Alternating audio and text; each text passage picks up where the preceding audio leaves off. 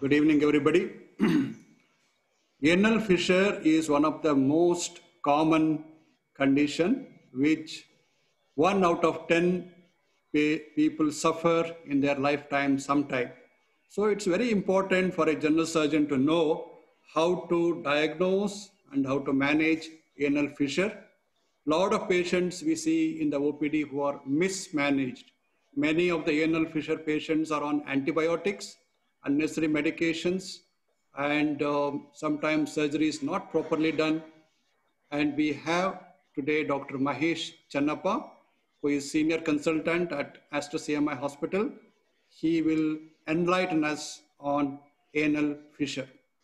I'm sure postgraduates are very happy today. They need not worry too much about presentation or anything. They can quietly listen to that and ask all their doubts and questions whenever the time comes. Thank you all. Dr. Mahesh, you can start. Thank you, sir. Thank you for the brief intro. Good evening, everyone. Good evening, my colleagues and all the postgraduates who are present today. There's been heavy rain and I hope everyone are safe at home. Anal fissures, as sir said, is a very common anorectal condition. Though the exact etiology is debatable, there is a clear association with the elevated internal anal sphincter, though hard bowel movements are implicated in fissures, but it's not so in most of the fissures. So let us see, the course of the presentation, how things would evolve and how we can get answer for most of your questions. And as sir said, this is the commonest problem one, a surgeon, a general or a GA surgeon would see in his outpatient every day. So let us begin with a brief introduction. So what is an anal fissure? An anal fissure is a split in the skin of the distal anal canal, which is characterized by a severe pain on defecation and associated with bleeding occasionally or most of the times. It can also be an elongated ulcer in the long axis of the lower anal canal. It is a common condition of middle and younger age group. It is second most GA complication following hemorrhoids during pregnancy. It was first described by John Perry Lockhart Memory from United Kingdom, who is actually also devised a classification of colorectal cancer, which precedes Duke's classification. Most of the times, the typical pain is described as like passing broken glasses and which lasts for an hour or 2 to 3 hours following the act of defecation. It causes a huge social and economic implication, especially in the present day world where most of the youngsters are working from home or the software engineers, because it has been found that fissure is usually found commonly in patients who have a sedentary lifestyle and altered diets. So it has got a negative effect on the quality of life and psychological issues. This is what a typical acute fissure would look like, as I explained earlier, like a teardrop sign. You can see in the first picture, and this is a pictorial representation.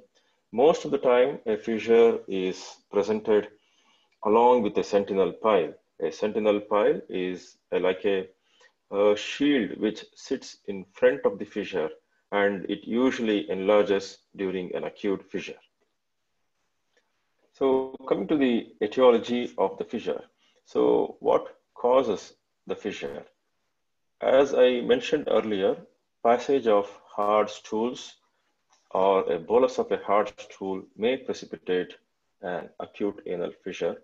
However, minority of the patients only minority of the patients are constipated at the onset of symptoms. We have also seen fissures in patients who have recurrent episodes of loose stools. Also secondary to trauma caused by anorectal surgeries or anoreceptive intercourse. It is also found secondary to especially orthopedic surgeries, wherein patients are given very high dose of opioid analgesics. Usually it presents with small amount of fresh blood, as patients explain. It could be a streak of blood, or if somebody is using the tissue, some staining of the blood with the tissue paper.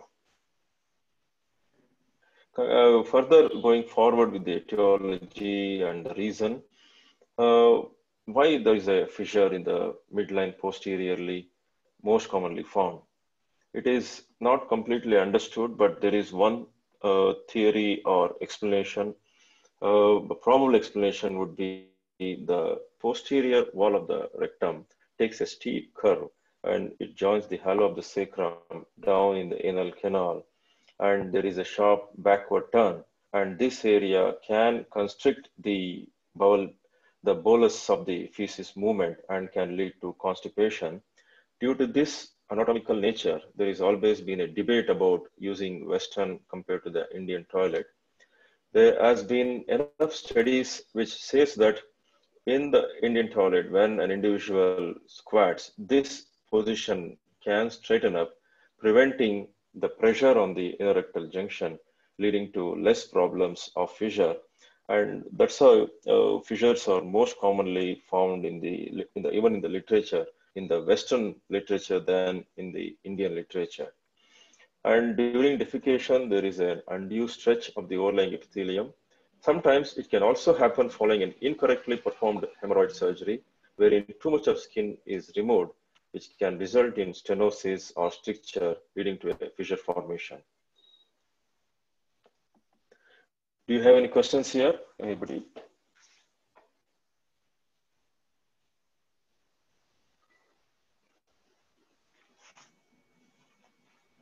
Hello, can anybody? Yeah, Dr. Ravi Shankar is asking, where is anterior fissure common? I'm going to that, sir. Like it is just the etiology I presented. We come to that, the position of the fissure, anterior, posterior, lateral. I'm going to. Common you are going to tell, isn't it? Yeah, yes, sir. As I proceed, I will talk about it, sir. Okay, okay. Any other questions? Okay, right. Carry on, Mahesh. Yeah. Pathophysiology, as you can see in the chart, any trauma, a micro trauma, as I mentioned earlier, caused by the hard feces, the nature of the anatomy itself, or surgery, can lead to a ischemic ulcer or a wound which has got low blood supply. And this leads to severe pain, causing the spasm of the internal anal sphincter. Cadaveric studies have shown that the blood supply to the anal canal shows poor circulation in the posterior midline of the anal canal, wherein the fissures are more common. The blood supply is further reduced by spasm of the internal sphincter, and then when there is a tear in the anal skin, there is no sufficient blood supply to heal the split skin, leading to a vicious cycle of pain, bleeding, and wound, which takes a longer time to heal. There are various classifications for the anal fissures. A simple classification could be acute, chronic, and atypical fissures.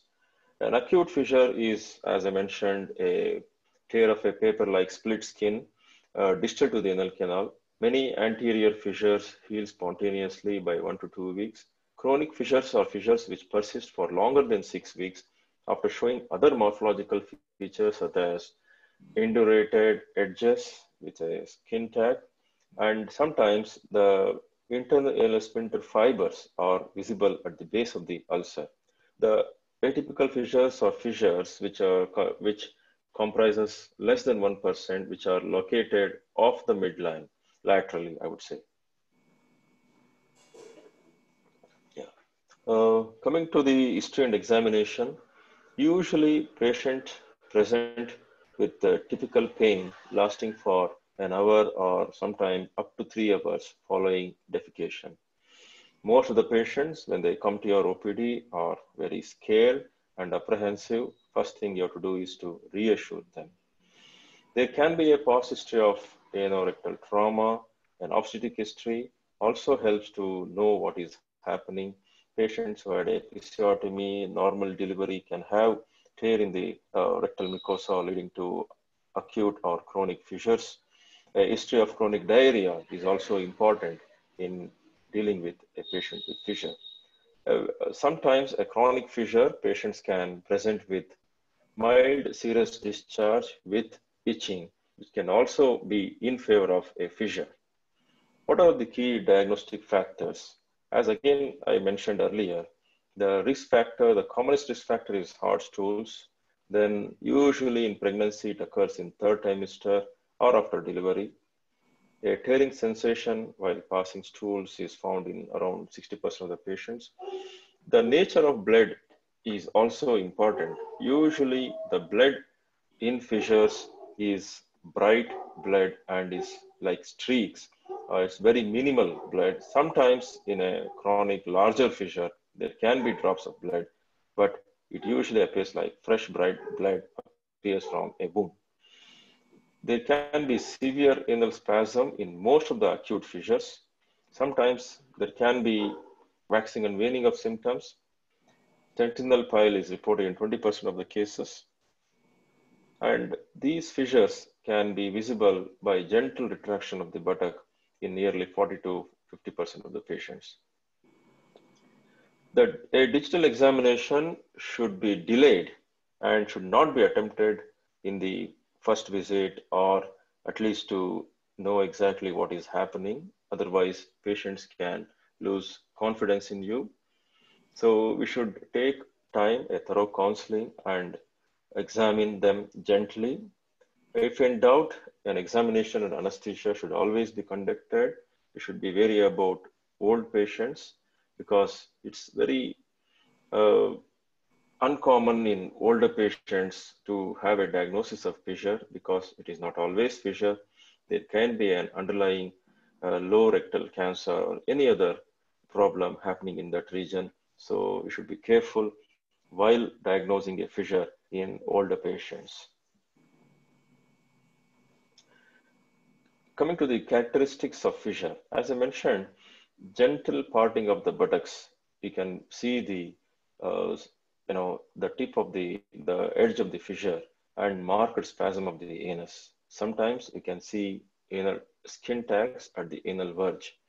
After slightly parting the buttocks, the lower end of the fissure can be seen as a linear split or like a tear-shaped ulcer, which we have seen earlier. Sometimes a fissure can just resemble like a paper cut. A wider indurated edges and visible transverse fibers of the internal sphincter at the base can be seen. Posterior, in males, the posterior midline is very common, especially around 90%, whereas in females, it is up to 60%. In females, the rest of them are anterior fissures. Commonly seen in middle and younger age group. One of the studies, the mean age group was found to be around 39.9 40 years. As I mentioned earlier, the lateral fissures are rare, less than 1%.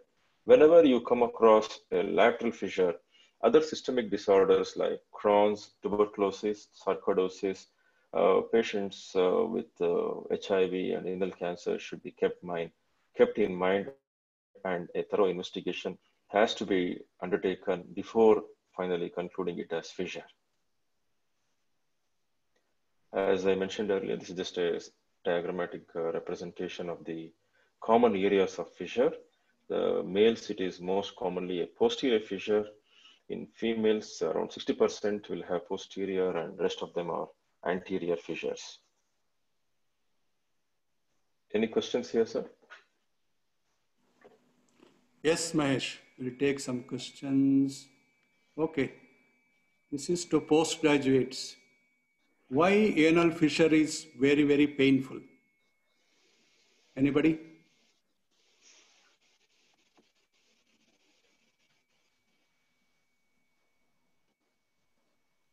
Dr. Ritika? Good evening, sir. Yeah. Sir, this is beyond the dentate line, sir. So there, it will be supplied by the parietal nerve, sir. So it is painful, sir. Beyond means you mean proximal or distal? So distal to the dentate line, sir. Yes. So it's a skin. That's why it's very, very painful. So Yes, if sir. it is above the dentate line, it will not be painful. Somatic nerves Yes, sir. supply and the, yeah, next is, okay. Next, anybody? What is internal sphincter? The continuation of circular muscle fibers, sir. Continuation of Circular muscle fibers from the rectum. continuation of the distal part of the continuation of the smooth muscle fibers of the rectum, right? Yes, sir. Because these two are very, very important for fissure. Yes, sir.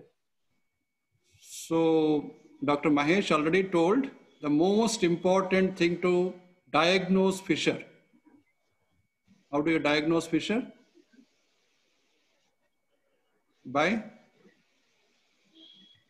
Retracting the buttocks, sir, by inspection mostly. inspection. Yeah, it's not a palpation, it's not a proctoscopy diagnosis, it is not the finger examination, it is by inspection. Yeah. Gentle parting of the buttocks. Yes. Yeah. Dr. Ravishankar, you have any questions you want to discuss? No, I just put it up for the postgraduates. Why anterior fissures are more common in women compared to men? Right. I think Mahesh explained that. No? Dr. Yes, sir. Sriram? Dr. Sriram, thank you for joining.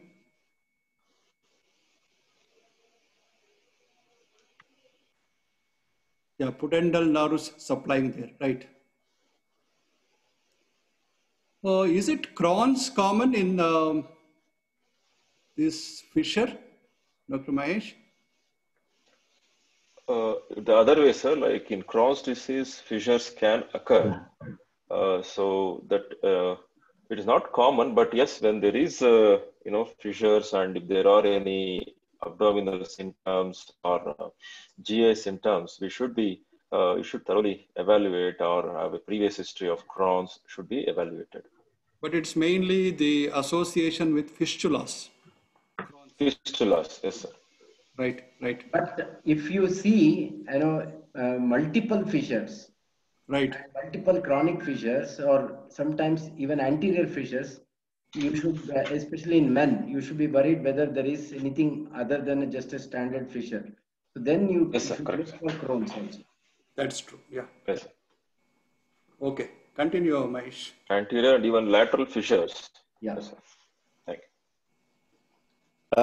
Mahesh, sir, can I come in? Yeah, Dr. Tell me, Noli. sir. Yeah. Yes, sir. Sir, I was just talking about the history Can't hear you, Dr. Noli. taking. Okay. This bleeding PR, to the stool column, that is one.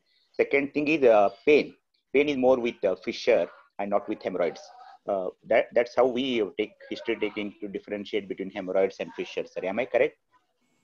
Yes, sir. I usually take it this way. And usually, when the patient comes to OPD, their more problematic symptoms they would say first. So, if they say talking about bleeding, and then most of the time it is hemorrhoids. If they say that like they have severe pain, and then when we ask, they say occasional bleeding, it could be fissure most of the time. I think it's a very, very important thing Dr. Noli brought up. Yes, sir. Hemorrhoids are not painful unless they are complicated, like a thrombosed hemorrhoids that can be Correct. Correct. Otherwise, when a patient comes with pain in the anal region, the first thing you think of is fissure in anal. If the patient says there is more bleeding without pain, painless bleeding, then you think of more of hemorrhoids.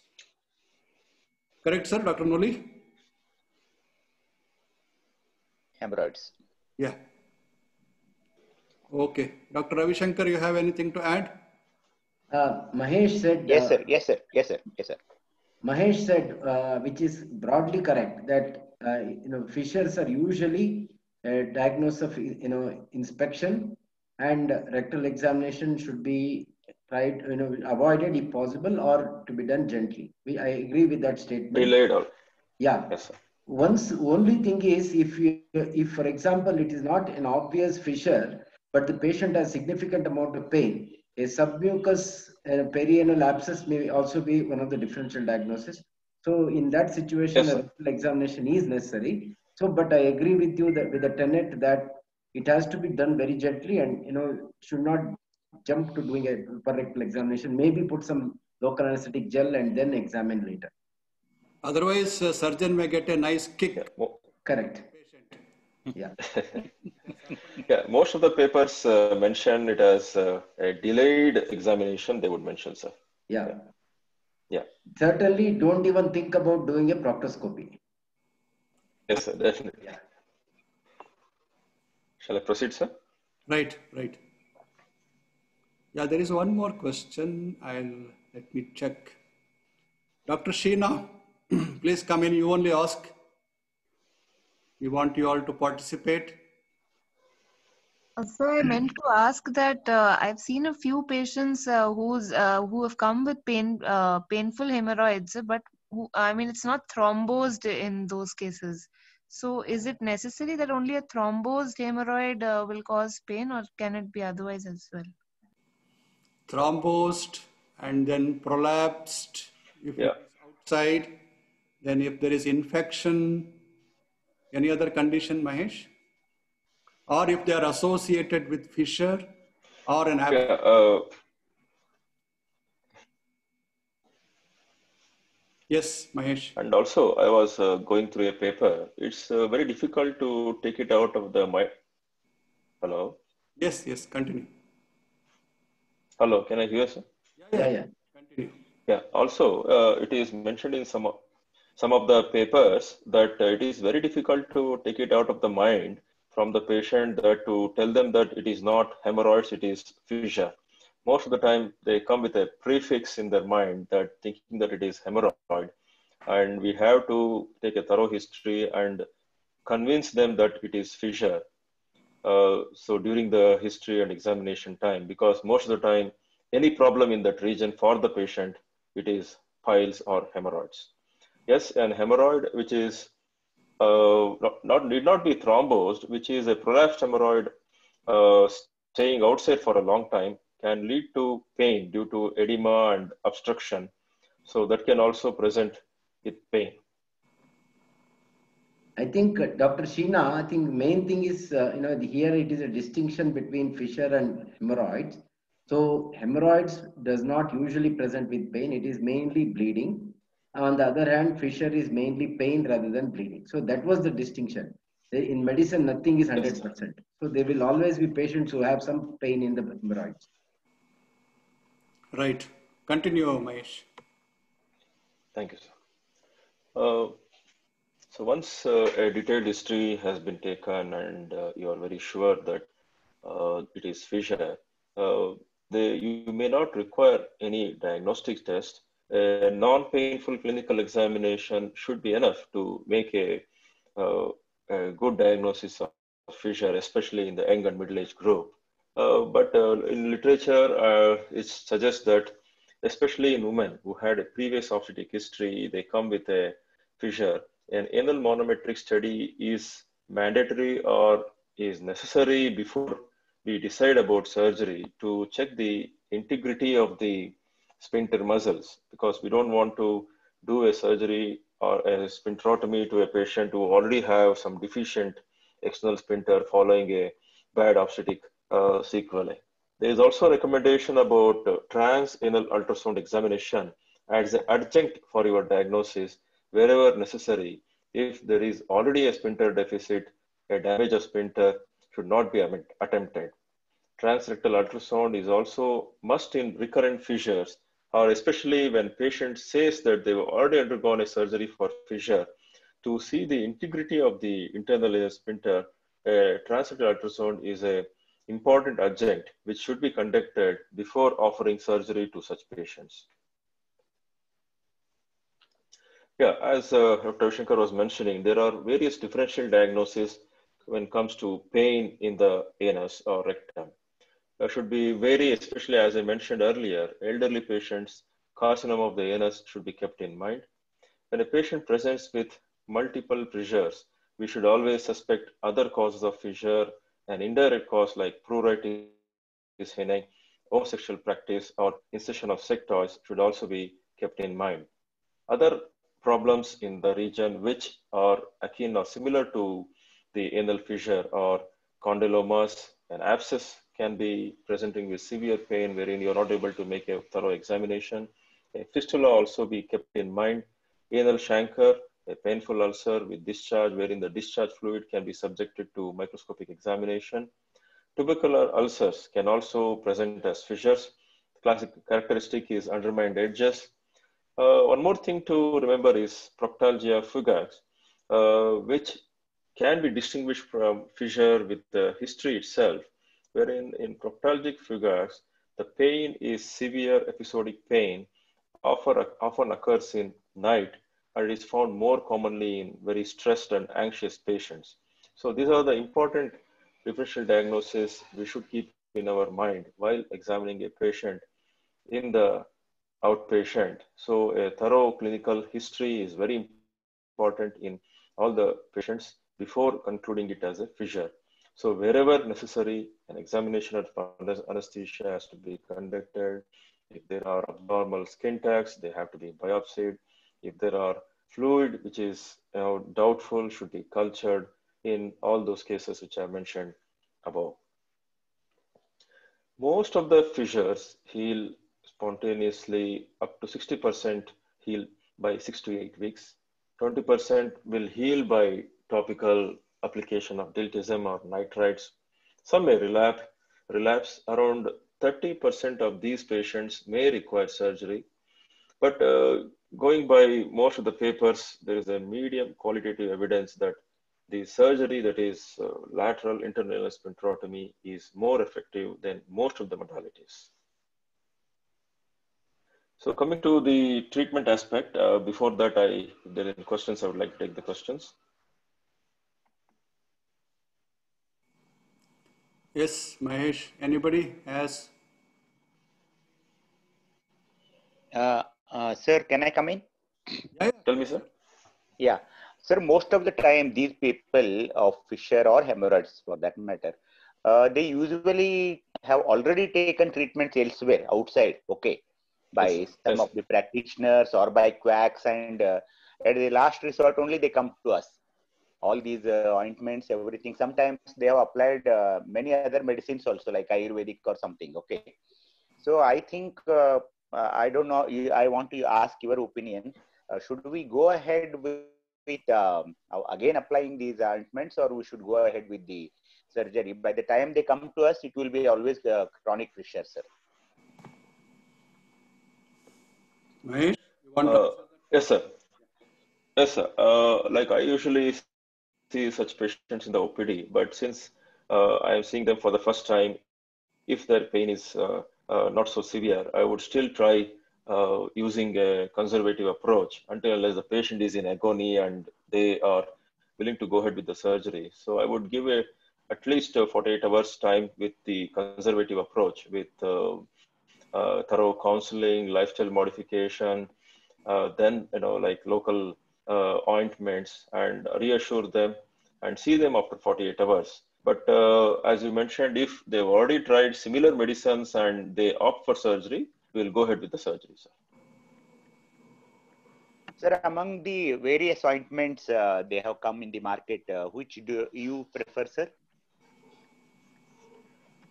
I'm coming to that, sir. Like, okay, it's coming up. I'm We'll presenting discuss about on those that. things. Thank you, sir. Yes. Thank you, sir. Yeah, Thank yeah. you. Yes, sir. Yes, sir. Yeah. Yeah, Dr. Ravi, what is ARM you are talking about? Why ARM in women? Anorectal manometry, sir. So this is a question to the postgraduates. Okay. Dr. Mahesh said that anorectal manometry should be done in women. So any of the postgraduates, can they answer this question? Yeah. Please, final year postgraduates at least, they should answer. Sir, to check the resting anal pressure, sir, which is because of internal sphincter muscle. As sir said, obstetric injuries may cause the damage to internal sphincter. So to check Okay. So, integrity of no, internal but why sphincter in muscle. women? So you should actually do it in both men and women also. No? So why only specifically women?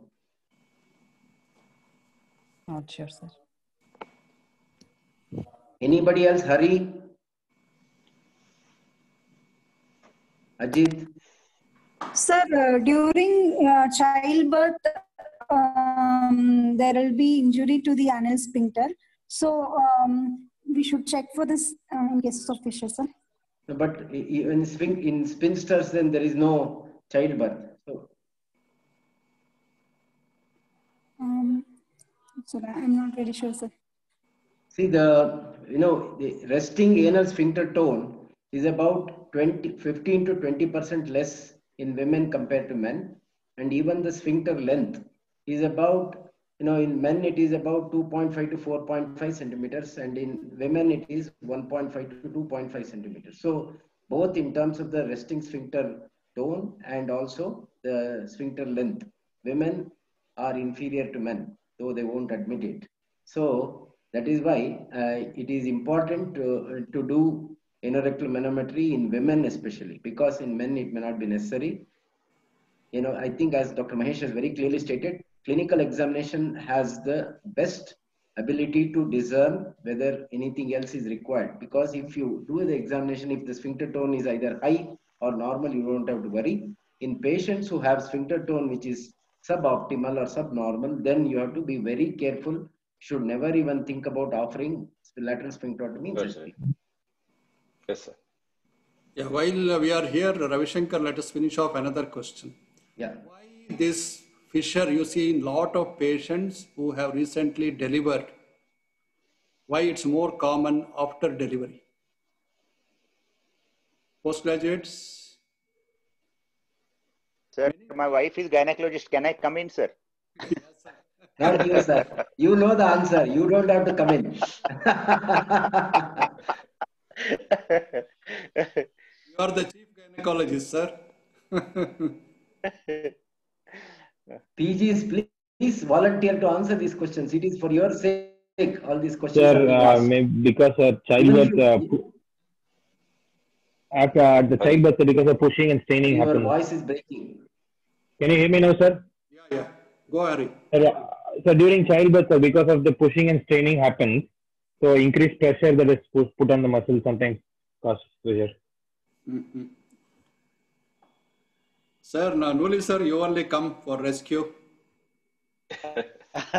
No, this is true, sir. This is usually while giving labor pains, there is injury to the anal canal, sir. Most of the time, especially in primary, in spite of giving episiotomy, we do come across post-operatively, they will be having chronic fissure in ano, sir. And usually they heal by conservative treatment. No need for surgery, sir. Right. Also, there is Sir, can I make an Yeah, I heard you, Ravi Shankar. Yeah. ನೀವು ಹೇಳಿ sir complete ಮಾಡಿ ನಾನು I will come back after you. A lot of diet modification occurs after pregnancy. A lot of people will be starving. They don't take enough of fluid. There is a lot of constipation also. Because of that also, a lot of patients suffer after delivery with fissure. Many times it's very acute fissure and very, very painful. And many times, as Dr. Noli said, with conservative treatment may disappear. Very few of them require surgery. Yes, sir. One cause is iron, sir. One cause is iron, sir. Yeah, Iron tablets. Iron tablets, which causes constipation. Correct. See the debate between this is slightly off the track, but the debate between cesarean section and so-called normal delivery.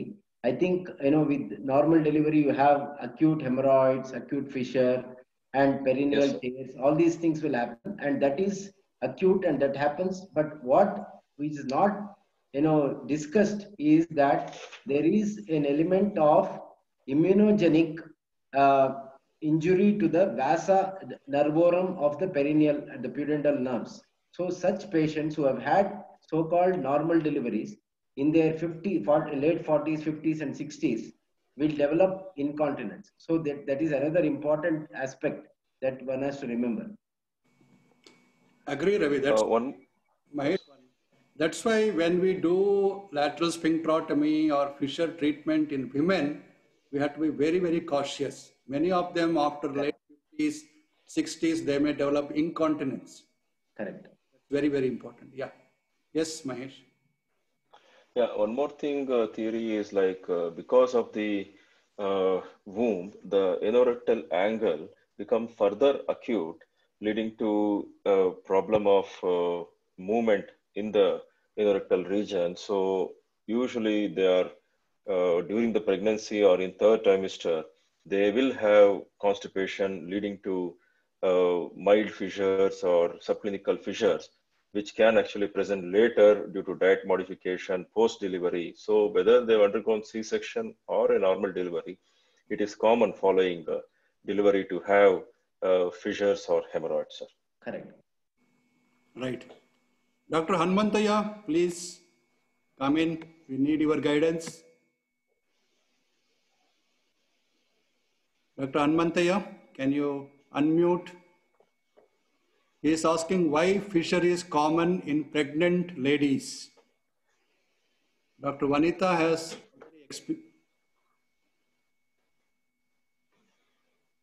explained calcium also causes constipation apart from iron. I'm not very sure. Ravi? I'm not sure that calcium causes constipation. Dr. Nooli, sir? No, sir. Calcium doesn't, sir. More often it is iron only, sir. Yeah, I think so. Dr. Vanita? Sir, I have read like internal anal sphincter physiology, sir. Like sphincter tone is maintained by influx of calcium through calcium channels, sir. Okay. I think this is a point we have to read a little more and then... Can't hear you, Dr. Vanita. Sir, internal anal sphincter tone is maintained by influx of calcium through calcium channels, and I have read, sir, in physiology. Okay, just give clarity. Okay, Vanita, while you are on the subject of physiology, yes, sir. How much does the internal sphincter contribute to the anal continence? Sir, that I'm not sure, sir. 60 to 70%. That's the physiology. You should have told me the answer to that.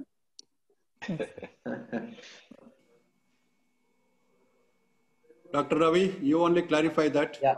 See, the resting the anal sphincter tone, 90% of the sphincter tone is contributed by the internal anal sphincter and 10% by the external sphincter, which is under voluntary control. So the internal sphincter is, and it is not in your control because it is controlled by the sympathetic and parasympathetic fibers.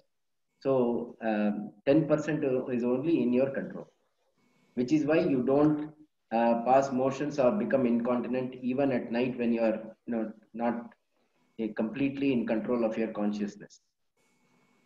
Yeah, when there is a chronic fissure, the internal sphincter goes into chronic spasm. Yeah.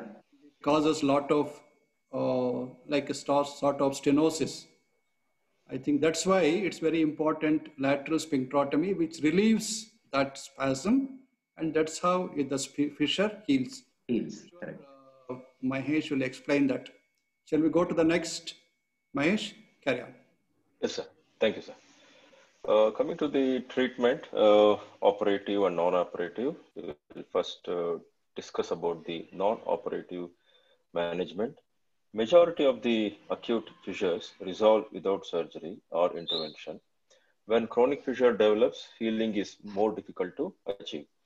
The goal of non-operative therapy should be straightforward and consist of three components. That is, one is removing the underlying pathology, relaxation of the internal sphincter to improve the blood supply to the fissure to heal, and reducing the symptoms, that is bleeding and pain. The American College Society of Colon and Rectal Surgeons have recommended sitz bath, fiber-rich diet, and increased fluid intake along with topical application, which improves the healing process of the fissure. And as I mentioned, majority of them can heal with conservative approach. The treatment approach should be a rapid and effective symptom relief for the patient. At the same time, The cause should be identified and the known other causes should be eliminated. There is no much change in treatment, that is especially the medical management for both acute and chronic.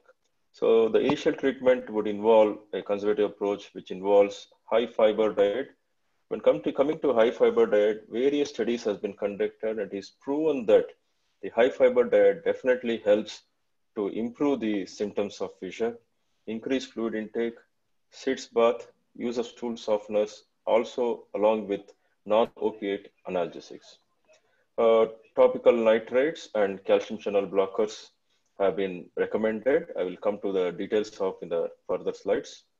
Treatment of topical diltiazem is popular than nitrate because the nitrates causes a dose-limiting headaches, which actually encourages the patients to discontinue the treatment in between. So their compliance with nitrate is lesser compared to the diltiazem. So topical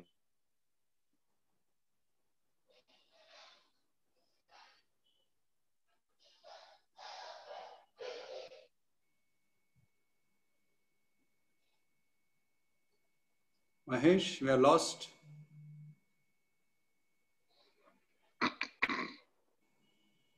Dr. Mahesh.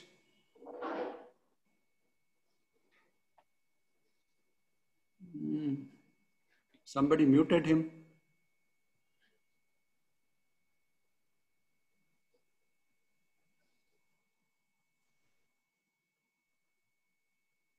Vanita? Sir, sir only muted, I think, sir. Sir is there, sir. Must have placed. Yes, sir. Can you unmute him? Can't do that. Mahesh? I will try, sir.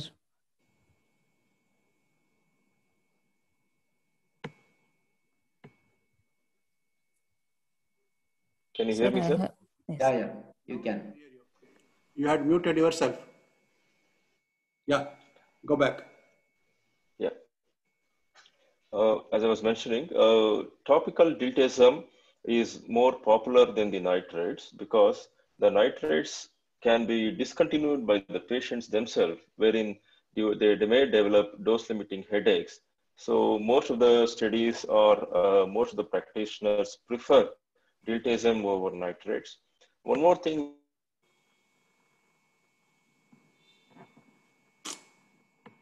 Yeah, again. Mahesh? The patient. Sorry. Vanita? Yes, sir. He stopped sharing the yes, sir. presentation also. Can you just? I will try, sir. Mahesh? Sir. Your presentation is also not coming. No, the co-host has unmuted, sir. Unmuted. And oh, Vanita? It says the co-host has unmuted your video, muted your video. Can you change it, Vanita? Change it, sir. Yeah, now you share, Mahesh. Can you hear me, sir? Yeah, we can hear you. Again. Share the presentation. Sir.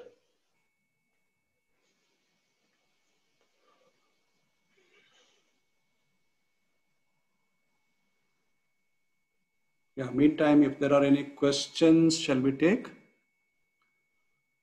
What is high fiber diet in India? Give example asked by Dr. Nodi. Anybody wants to answer? Dr. Pawan?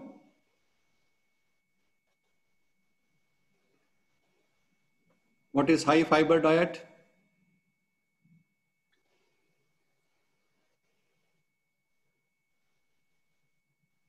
Dr. Hari?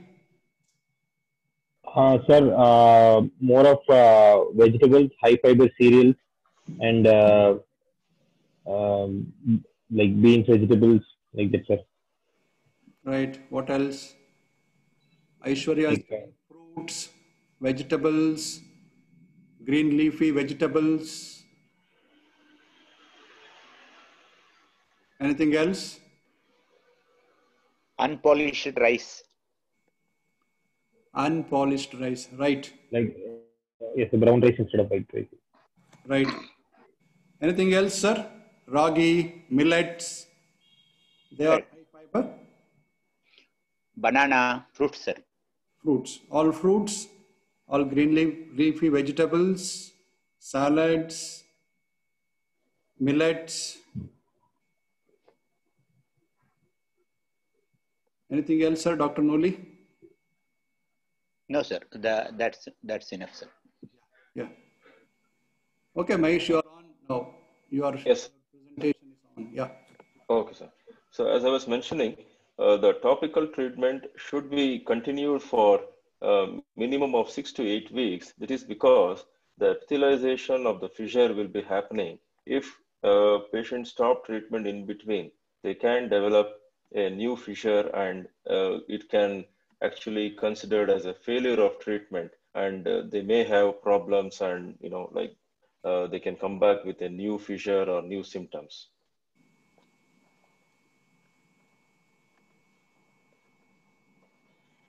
Yeah. So coming to the important thing which we all advise to all our patients with fissure or any conditions in the perineum or anorectal region is the sitz bath. Sitz bath has been used since centuries for most of the perineal problems.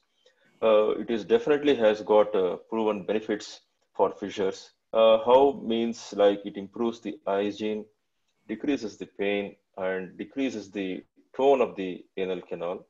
Dodi and et al. Have done a thorough study with a good number of patients, wherein the benefit of warm water at around 40 degrees centigrade is found to be helpful, wherein the resting anal pressure decreases significantly from baseline, and it remains unchanged at 5 and 23 degrees centigrade.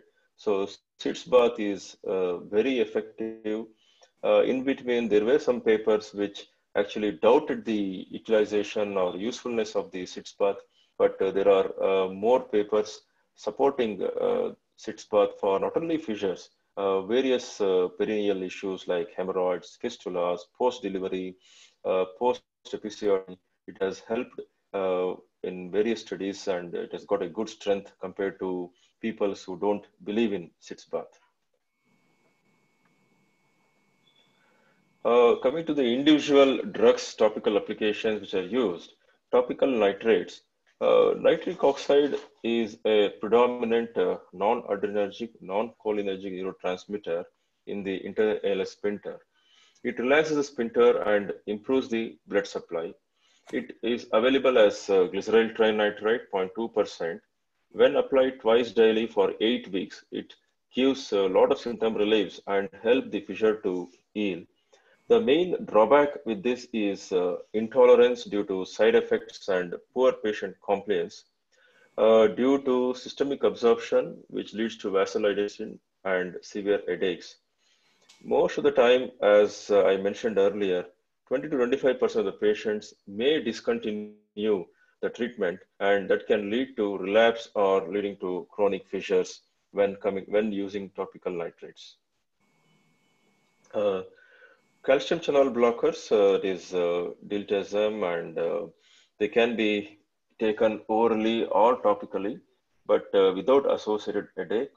Oral nifedipine has been tried a dose of 20 milligram twice daily. Topical calcium channel blockers are acceptable choice for chronic anal fissure. It helps in healing most of the fissures with minimal side effects. The only side effect with calcium channel blockers is itching, but once counseled thoroughly, the complex is better than the nitrates. So for Dr. Nuli's question, most of the papers are I would recommend glyceryl trinitrate, that is calcium channel blocker, topical applicants, then the glyceryl nitrates. The diltiazem is preferred because of the compliance of patients. One more drug which is used most commonly in the Western countries rather than in India is the botulinum toxin. It is an exotoxin produced by Bacterium Clostridium botulinum. It is injected locally. When it injected, binds to the presynaptic nerve terminals at the neuromuscular junction. which prevents the release of acetylcholine, resulting in temporary muscle paralysis.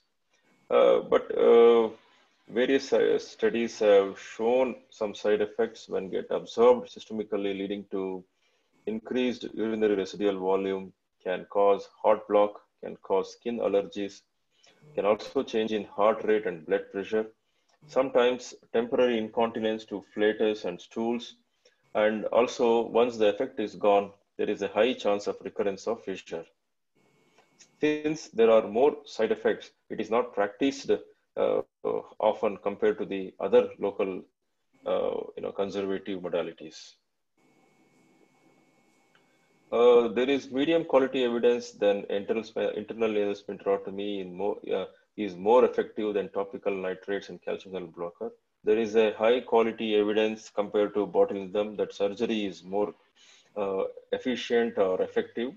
An RCT of 99 patients showed that there is overall healing rate of 65% of the patients in the botulinum toxin injection compared to lateral internal sphincterotomy. Problem with botulinum is there is no consensus on dosage. Some studies have recommended dosage ranging between 20 to 100 units in small volume of saline injected directly into the internal sphincter. But not many surgeons practice use of botulinum. The most preferred is the diltiazem cream and then the glyceryl trinitrate cream. Any questions here, sir? Yes, I think we'll take questions. Yeah, who has maximum experience with non-operative treatment? Anybody seniors? Dr. Ravi, what's your experience? Sir, when I went to England, there was about 20 to 25 cases in a week for lateral sphincterotomy. When I was returning 10 to 12 years later, there hardly used to be any cases. So significantly, once after GTN and then now diltiazem, there is about 80 to 90% reduction in the number of surgeries we perform for fissure. And I think the main thing is with the diltiazem, the patients have to be properly educated that they have to apply the diltiazem into the anal canal rectum with a gloved finger rather than just applying it outside, because most people do that. So unless you educate them, they will never be able to, if they are not compliant with this treatment, then it is bound to fail. If it is applied properly and if patients are counseled properly, about 85 to 90% of them will heal. And we only do surgery in patients who have recurred on 1 or 2 episodes of conservative treatment. That's excellent. I never had such success rate. Dr. Gurshantapa, what's your experience?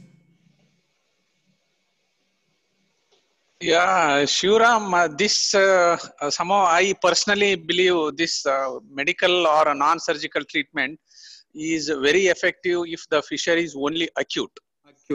Once it becomes chronic, whatever the modalities other than the surgical intervention which mentioned in the presentation probably may not have a complete relief. And over that, along with the medical treatment for acute fissure, the bowel habits, like exactly telling them what they need to do, like having a regular bowel habits, food things. So that together probably will prevent those patients to go for a chronic entity. So, but once the diagnosis is chronic, probably nothing other than surgery will be more effective in the management. Right, right. My answer is the same. That it is only effective in acute fissures, not chronic. In chronic fissures, the figures fall to about 45 to 50%. If patients insist on medical management, you have to warn them that it is only effective in about half of them compared to about 85 to 90 in acute. Right. I think that's a very important distinguishing. So, Shivram. Yes. Shivram, that is why my practice is, even though it looks a very small entity and it needs, we should glove and then need to examine nicely. We think that it is not a big problem even in practice. But if we can classify them in the first the consultation itself and speak to them what exactly is the disease, what is your final opinion, probably that will fetch more benefits to the patient and to our practice, and will be defining what exactly the pathology is. Right, right. But both of you, I want to ask you, say patient has come with very severe pain. So if you tell them that you apply the diltiazem inside, many of them not able to put inside. So what I do is I first 1 or 2, 3 days, I tell them to apply lignocaine jelly. Correct. And pain gets relieved, they become more comfortable, and then start using the diltiazem ointment. Once that acute spasm comes down, pain gets relieved after sitz bath, everything, then I feel the acute fissures healing chances are much better with diltiazem in acute cases. Your opinion, please. Absolutely, you are absolutely right. I think the locks lignocaine 2% gel should be applied ad libitum. They should tell them, you should tell them you can apply it as many times as you want, whenever you have pain. And usually diltiazem is applied after they have had the bowel movement and sits bath, so they will be a bit more comfortable. Then you apply. So I think that way you are very right that it is very painful. But after the first 2 or 3 days, the pain will come down significantly. Correct, correct. Shall I? Yeah, please. Yeah. Irrespective of the intelligence of the patient, whether educated, uneducated, the applications of whatever the form, whenever there is an acute pain, literally they will fail. Correct. Only in the consultation, one of us, like only in the first instance, if it is available, if they are brought or if we have with us, only one application can be done by us only with difficulty. So best way of relieving that acute pain till they start applying that is having a nice, good, frequent sitz bath and maybe some muscle relaxants, so that will give their confidence of getting relieved of pain, and then probably they will be able to use this local application. In the acute phase of the disease, even if you just prescribe and describe them how exactly it should be applied, most of them they fail in the way it has to be applied, because there is pain and which is not seen. Correct. Which is not seen. So it is a sitz bath and maybe a good muscle relaxant, analgesics and laxatives to get the confidence in the beginning, and later they need to. I insist of application of this diltiazem or the relaxants maybe once in the night, and not just before they pass the stools, maybe in the night, and the next dose in the morning with the sitz bath. Directly when there is acute pain, if they tell them to apply, literally they fail, because one is they are scared to put where there is pain, which is not seen. And second, it is difficult. It is not so easy like what we explain them with that big thing. They think that it is a big event, that knob which we show them. Probably they are scared. So this is how I practice whenever the patient come to me. Yeah, Dr. Gurshantapa, do you use oral muscle relaxants or only local? Oral muscle relaxants, I give it for initial. If it is an acute thing for 3 days, let them have with a laxative with sitz bath. Sitz bath, I ask them to have more frequently. Okay. So oral muscle relaxants, I have never used. Anybody else? Ravi, you have used? No, I haven't used it. Yeah, it is. I don't know, because Dr. Nuli sir, your experience? Thiocolchicine will help you, Ram. Thiocolchicine with simple paracetamol combination, maybe with some PPIs, definitely what I have seen, it helps them. Okay. All right. Dr. Nuli, anybody else? Sir, no, sir. I am a practicing surgeon, sir. When it is chronic, for this one is, I should not tell to the postgraduates, this surgery is a bread and butter for practicing surgeons. So I always go ahead with the surgery option for chronic fissures. Acute, we can wait with conservative treatment. Absolutely. Right. Any other questions? Shall we move on to the surgeries? Okay, Mahesh. I think we had a lot of good points come out with seniors. Yes, sir. Go ahead. Yeah, coming to types of surgeries, there are named surgeries, a few of them. So the first one, which was practiced earlier, was the anal dilatation, which is a simple sphincter stretching, which was first described by Rasmussen in 1838. But there was no standardization, and Lords took the credit for explaining thoroughly about this anal dilatation. It was initially indicated for a second degree hemorrhoid, later was found to be beneficial for fissures also. Later, as time passed by and a lot of patients came across following dilatation with significant external sphincter damage leading to incontinence, this procedure became less less practiced, and it has caused a lot of unacceptable high risk of fecal incontinence. So anal dilatation is almost not practiced these days, and its weightage is very inferior to the lateral internal sphincterotomy. So nowadays I don't see any surgeons or maximum surgeons not following this method.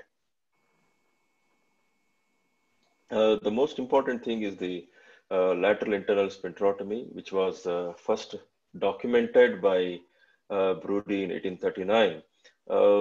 Professor Eisenheimer is credited to popularize this procedure of lateral internal sphincterotomy.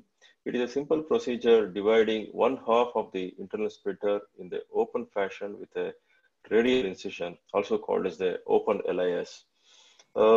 Professor Notaras described the lateral subcutaneous sphincterotomy, also called as the closed LIS. Here, there is a small wound with a decreased rate of fecal incontinence, which is reduced further. It is a simple procedure wherein a 11 number blade is introduced through the perianal skin on the lateral side and pushed upwards up to the dentate line. And when you see that you have reached up to the dentate line, the internal sphincter is divided from medial to lateral side.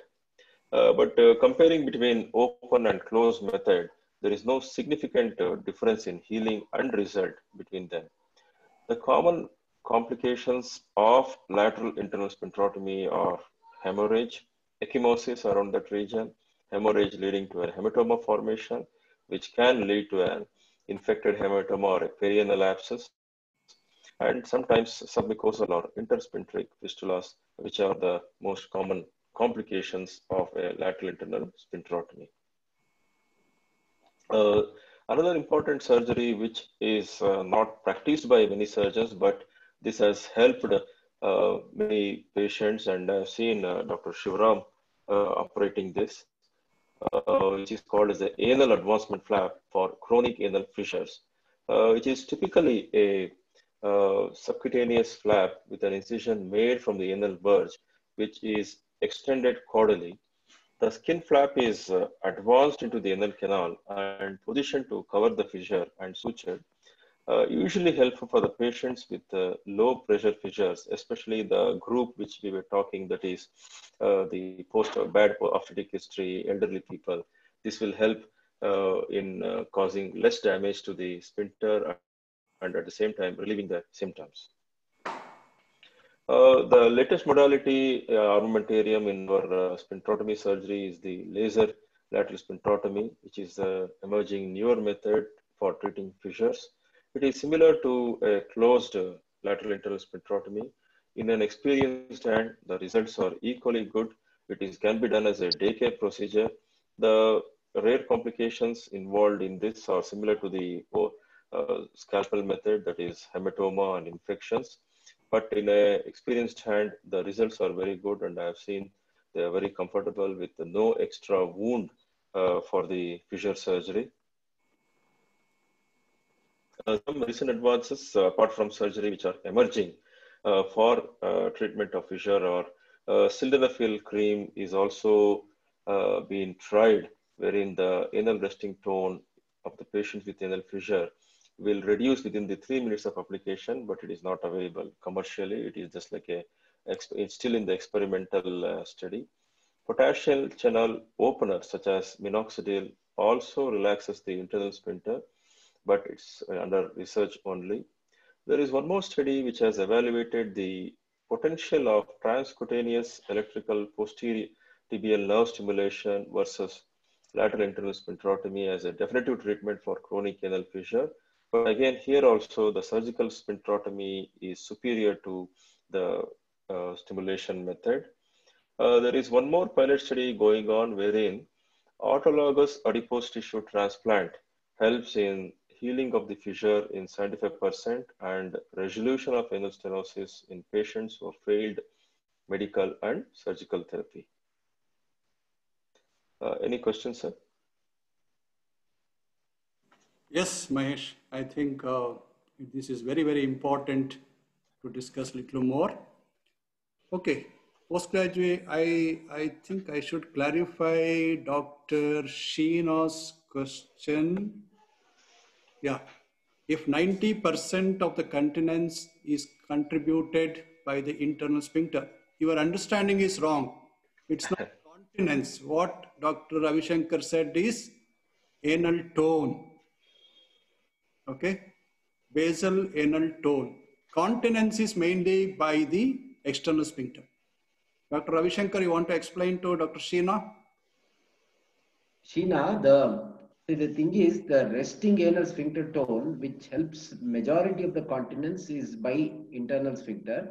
But I think it is 90-10 correctly. But the thing is, here the sphincterotomy is only done in patients whose anal sphincter tone is very high, and we are only cutting about 2/3 of the sphincter. So we are not cutting the entire sphincter. So it is not going to affect the continence of the patient. Follow? Yeah, incontinence is mainly produced because of the damage to the external anal sphincter. All right, Dr. Sheena, you have to get clarified this one. Dr. Sheena? Yes, sir. Yes, sir. Thank you. Cleared? No doubts? Right. Okay. Dr. Mahesh, I think when you explained, we should have discussed a little bit about EUA, because most of these patients, you are not able to examine properly in the OPD. So most of the anal fissure, when we do a surgery, we say that do a good examination under anesthesia. Yes, sir. Very true. Yes, sir. Postgraduates, so what are the components of EUA?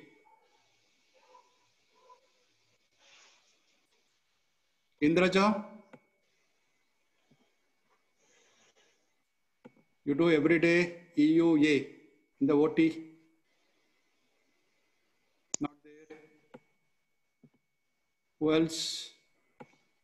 Hari, come on, man. Hari. Yeah, yes, sir. Sir, proper examination done under anesthesia.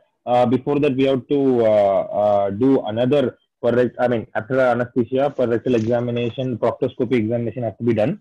So that is an integral part of EUA. And any extra problem that we face other than fissurectomy, we can take a better look, sir, and we can plan for sorting out of them. Right. I think you have told, but this is an opportunity for you to exclude any other problems. There may be an abscess or any other thing because patient is very painful.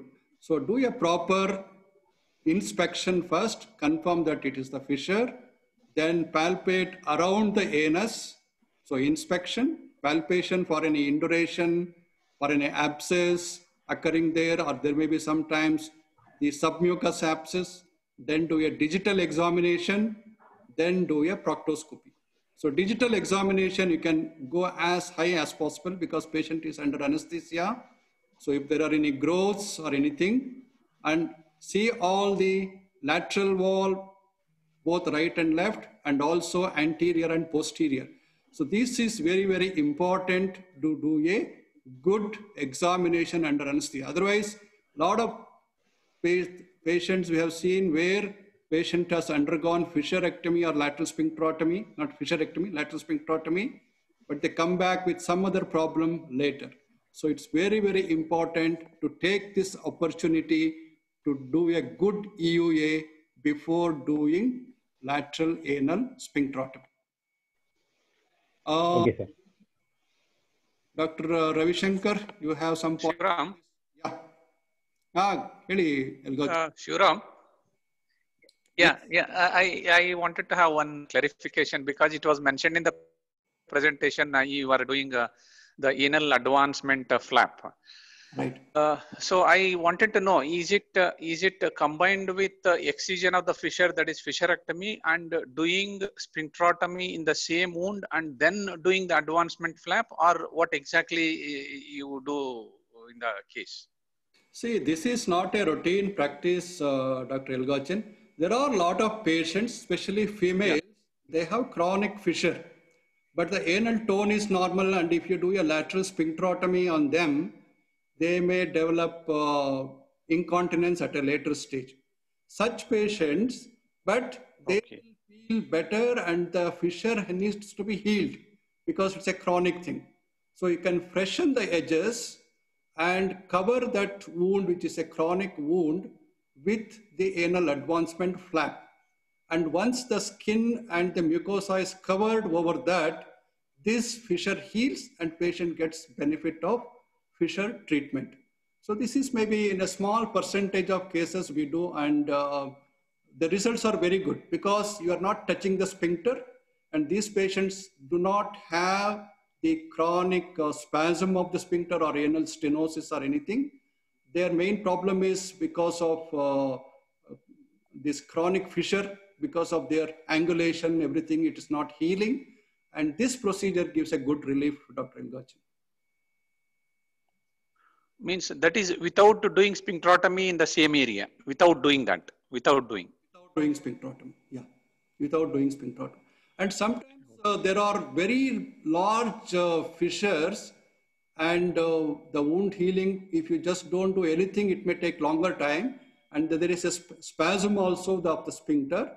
Such cases, I do lateral sphincterotomy and also advancement covering of the fissure with the mucosa or the skin.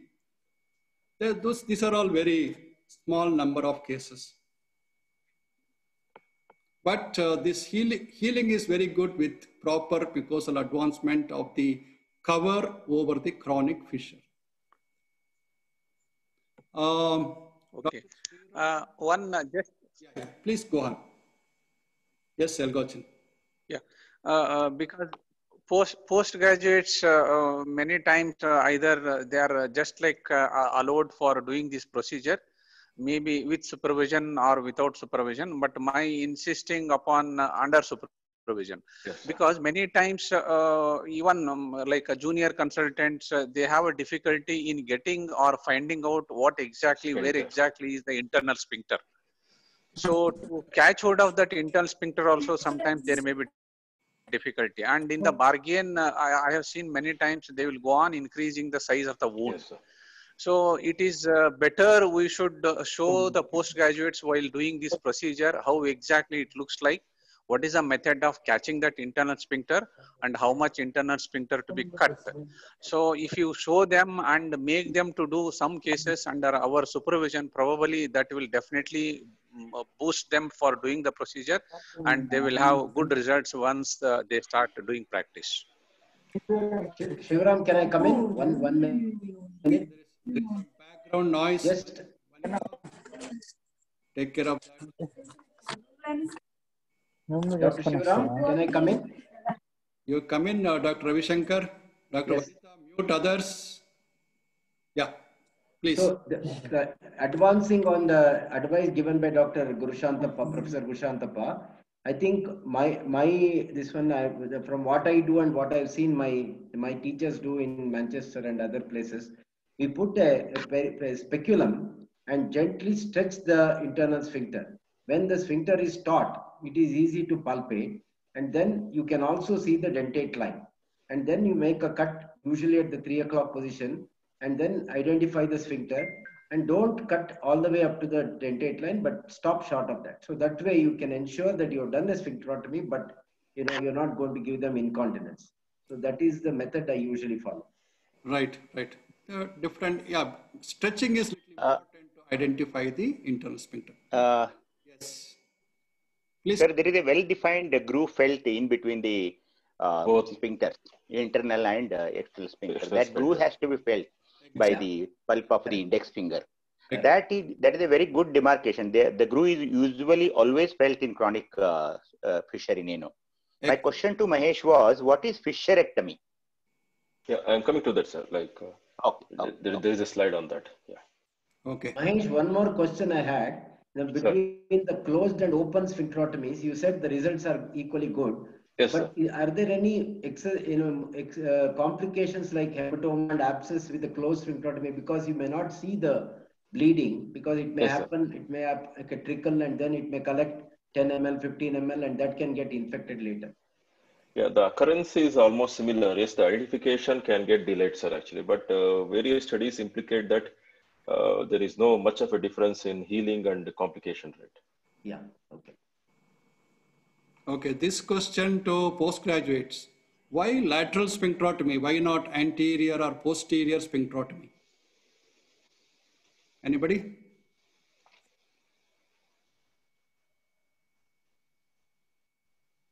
Vanita?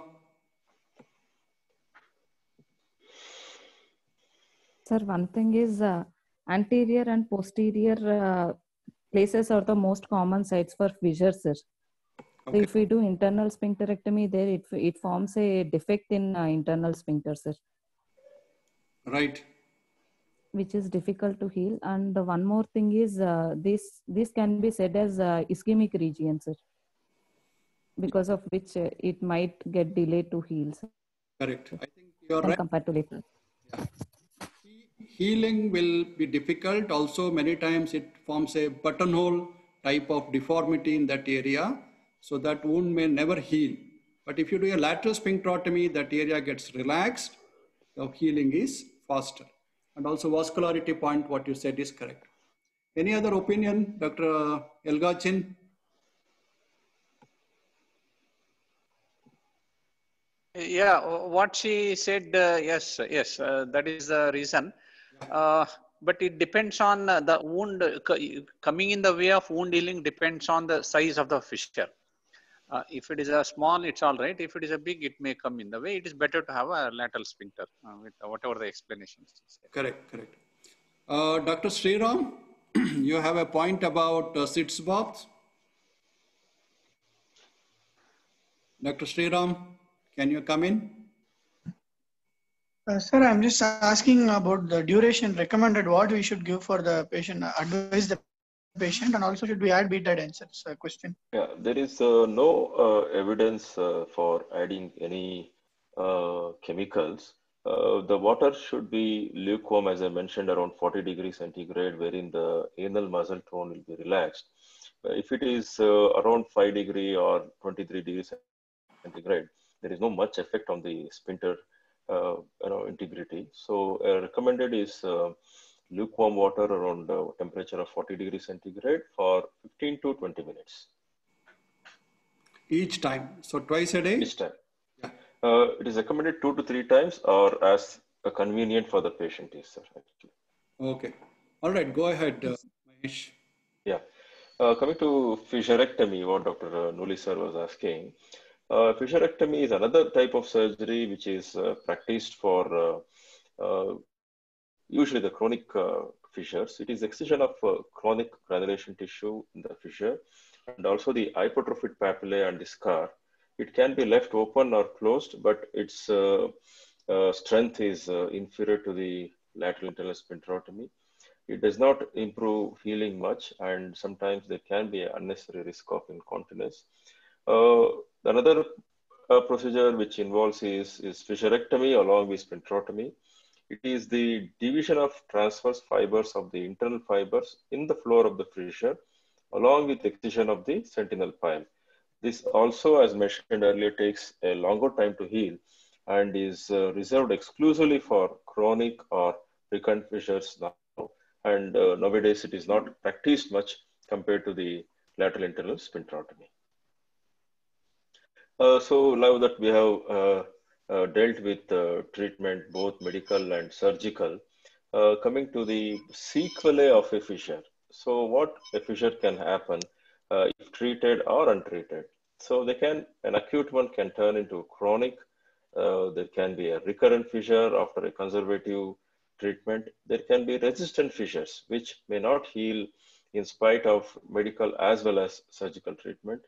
They can get infected, leading to an abscess formation, leading to a fistula formation, which I mentioned earlier, like a transpinteric or a submucosal fistula formation. This is how a fissure can present or lead to these problems as time passes by. Yeah. Before I summarize, can I take any questions, sir? Yeah. Anybody has any questions? Right. Fissurectomy these days, not many are practicing, sir.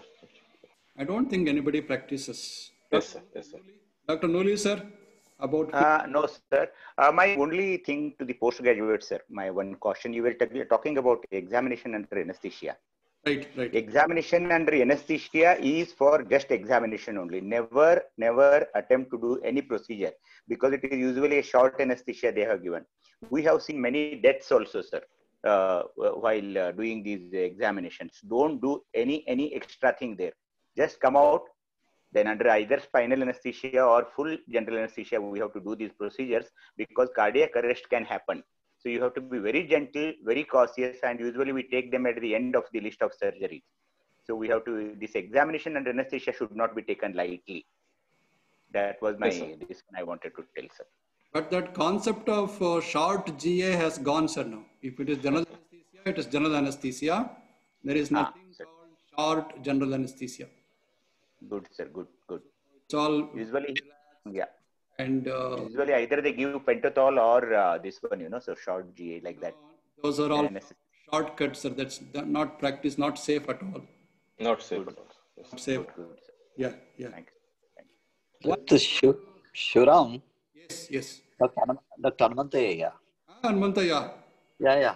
Okay, good. See, the thing is that when we are talking about fissurectomy, see, I had come across 2 patients who underwent surgery for a fissure.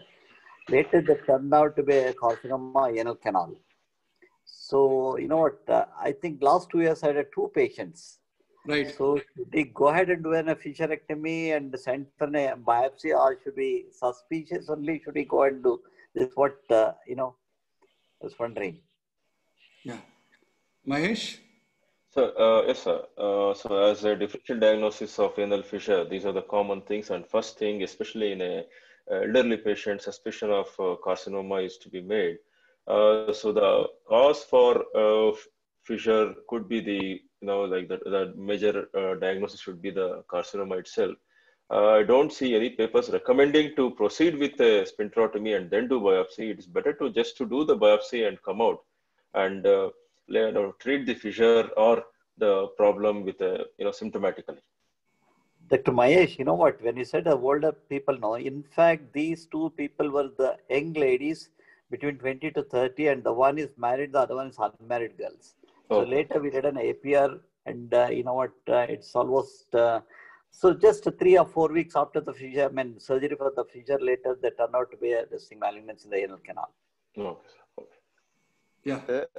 Sir, Dr. Raj Gopal Shanai famous quote is, except hair and nail, whatever you remove from the body, you send it for biopsy. So even hemorrhoids, even sentinel pile, we always send it for biopsy, sir. We know the malignancy may not be there, but whatever we remove from this area need to be sent to the histopathologist. Yes, sir. True, sir. Very true. So hair, Shuram. Hair and nail. Even nail also sometimes you have to send, sir. Yeah. Okay, sir. Shuram. Yes. Yeah, can I just 2 points I wanted to, shall I? Yeah, please. Okay. See about the specific diseases which can mimic like a fissure and both in appearance and symptomatology. Yes. 2 things we should remember. One is malignancy, what Dr. Hanmantai mentioned. Second is Crohn's disease involving the anal region. So both things, if we can have even a clinical OPD good examination, probably a consultant will be able to suspect at least.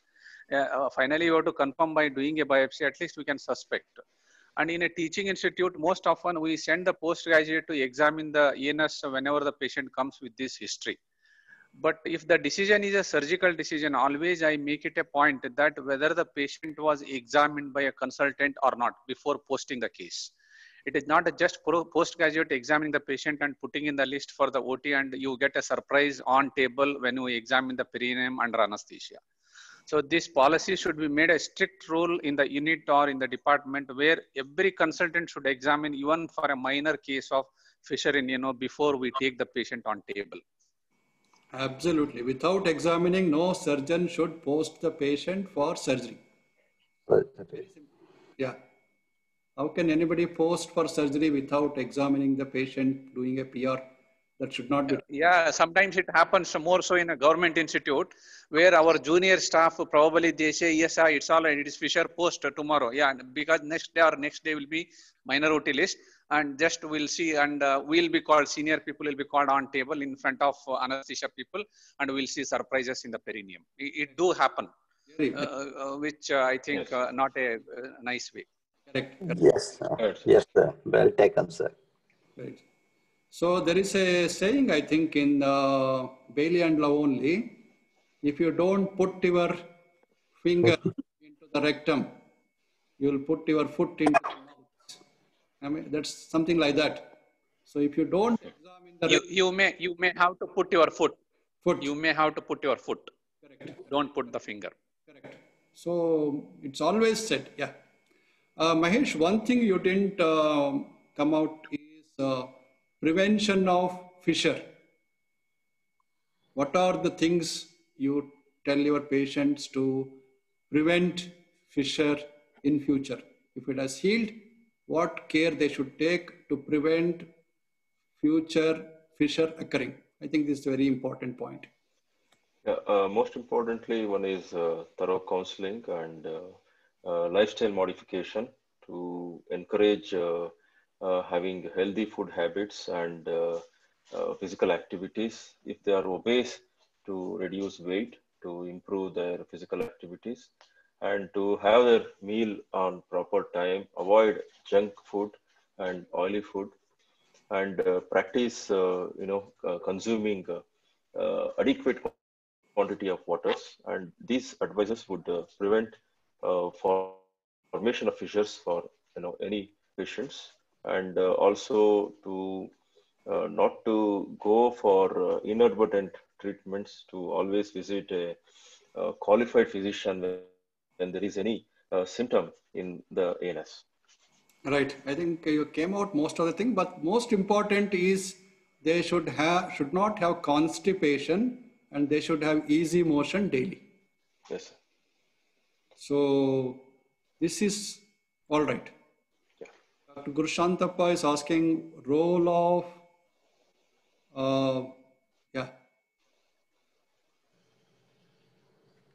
levosulfuride or prokinetics. I have not come across. Dr. Mahesh, you have read?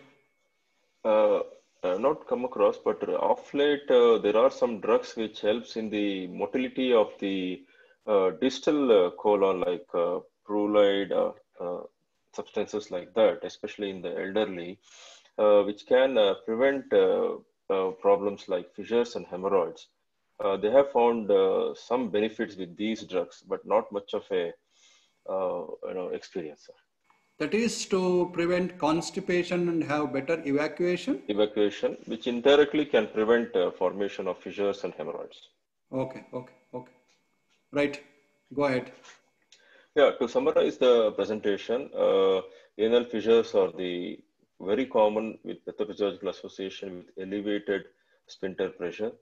Correctly diagnosing the problem and to rule out the other common causes. Conservative measures help in healing up to 70% of the patients, like already mentioned, high fiber diet, sitz bath, and topical diltiazem or topical nitrates help in majority of the patients. With all the studies and papers, the gold standard is the limited lateral internal sphincterotomy. Fecal incontinence is limited and transient with this procedure.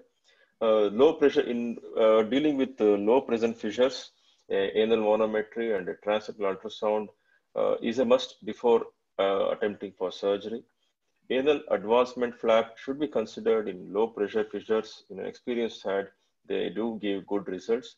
As I mentioned earlier, a thorough counseling during, before, and after surgery is mandatory to have a good result of healing from fissure.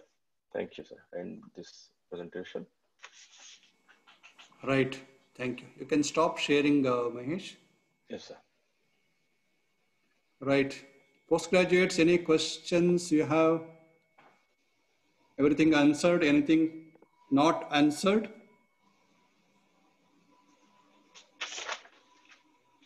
If there are no questions, then Dr. Nooli, sir? Sir, all these hemorrhoidectomy patient, how often all of you do internal sphincterotomy, hemorrhoidectomy, post-hemorrhoidic? I mean, after the hemorrhoid, should we go ahead with do sphincterotomy also? Mahesh? Yes, sir. I can answer this question. With my experience, younger patients who present with grade 3, grade 4 hemorrhoids, with whom I feel that, they have a tight sphincter, I commonly do a sphincterotomy for these patients. But patients above 45 to 50 years above, I don't do a sphincterotomy during hemorrhoidectomy. Yeah, if there is a sphincter spasm, I think it's justified, sir. Otherwise, if there is a normal sphincter, not tight or anything, it may create trouble. Yeah, especially I avoid in elderly patient. I don't attempt to do that, sir. Right, right. Okay. Thank you, sir. Thank you. It is best presentation. Dr. Shivkumar, to add to Dr. Nooli's, it's a good question. There are many articles now have come up combining lateral sphincterotomy during hemorrhoidectomy. Definitely, it has got an advantage. Like it is mentioned, it is more advantageous if it is done in a younger patients where the tone of the sphincter is very high. In fact, in the recent, we have given this topic to one of our postgraduate also. Doing concurrent lateral sphincterotomy during hemorrhoidectomy. Now, recently I have started practicing this. Definitely it helps. Post-operative pain is less. It helps in wound healing, and probably the recurrence may be less. There are a good number of articles in the literature. Yes, but if the anal tone is less, it should not be practiced. Correct. Yes, sir. Yeah. All right. Purushotthapa, your concluding remarks. I think we have spent a lot of time. Presentation is okay. It was, yeah, it was nicely presented. It was nicely presented. We could get a lot of information, and there are some practical points discussion. And my request to postgraduate, not many are there in the participant list, but even then they should practice in such a way that they don't miss out the malignancies and a specific disease like tuberculosis and Crohn's. And nicely done sphincterotomy definitely will give excellent results, so that that particular patient will not be shifted to some other consultant for his persistent problems. So overall, yeah, good information. Thank you, sir. Dr. Nooli, sir. Sir, very nice presentation. Thank you, Dr. Mahesh. Thank you very much. Thank you, sir. Thank you for the input, sir. Thank you. Dr. Hanmantaya. Yes, congratulations, Mahesh. It's in fact is a in detail presentations. A lot of points we could able to pick up by doing this. I think it's a quite very good presentations. Thanks a lot. Thank you, sir. Thank you. Thank you. I think Dr. Mahesh, you did a very good job. Lot of information. I think it's very common problem. Many times it is mismanaged. Patients suffer if you don't do a proper treatment. So it's very, very important for postgraduates to clearly understand this condition, because lot of patients come with fissure. And when you start practicing, it has to be done properly and the patient benefit. Okay. Thank you all. Thank you very much. Good night. Good night. Good night, sir. Good night. Good night. Thank you. Sir, good night.